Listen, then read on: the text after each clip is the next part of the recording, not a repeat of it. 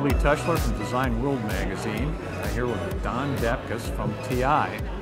Don's going to talk to us a little bit about digital audio. Don, the cool thing about audio amplifiers these days is when you want it, used to be that when you wanted a lot of power out of an audio amplifier, you got something that was like this. Yes. Now it's like this and it's digital. Exactly. Tell us how you managed to do that with something that looks like a switching power supply without adding a bunch of distortion and really terrible audio effects to it. Okay, so at TI we specialize in Class D amplifiers, and what those are is they are a special modulation technique that we use that gives you very high audio quality and very high audio efficiency as well.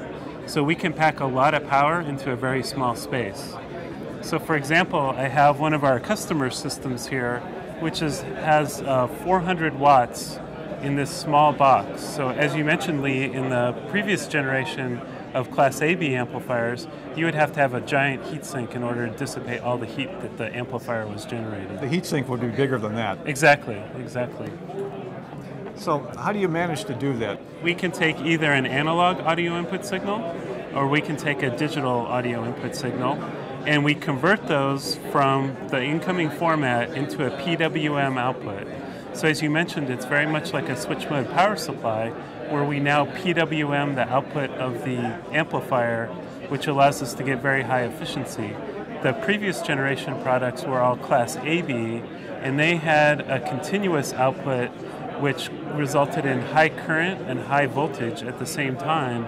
So when you multiply current times voltage, you get a lot of power dissipation.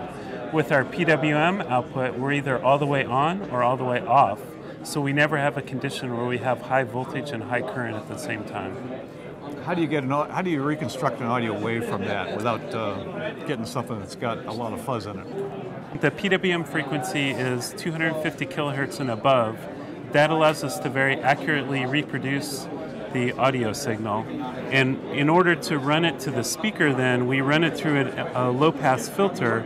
So example, in the customer system here, they have inductors and capacitors on the board that makes a low-pass filter with a cutoff frequency of about 30 kilohertz. And that knocks that square wave back into whatever the audio signal needs to look like. And it's primarily used for EMC issues, because as you can imagine, a PWM at 250 kilohertz with fast rise and fall times would generate some EMI issues. So the LC filter is used to minimize that.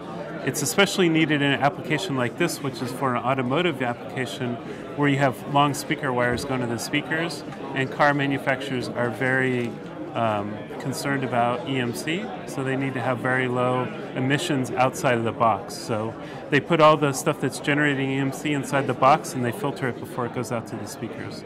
So that's very high efficiency. What type of efficiencies are we talking about compared to an AB amplifier? So an AB amplifier can run the theoretical maximum is in the low 70% for it.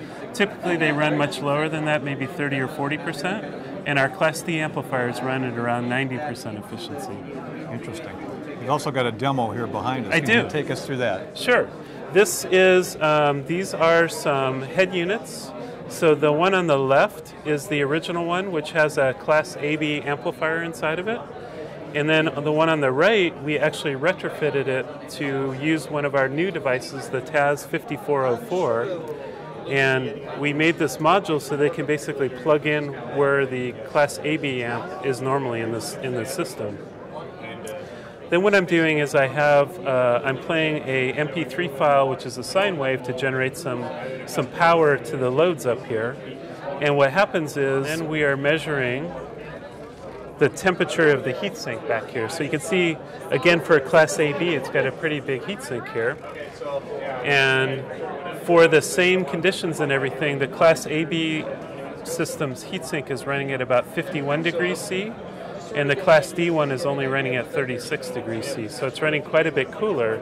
So what that means in a real-world application is the customer may not need to add a fan, or they could use a smaller heatsink to save space and weight in the car for better efficiency that way as well.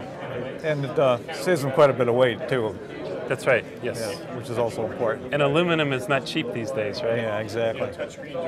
Great, Don. Well, that's interesting technology. Thank you very much. All right, you're very welcome.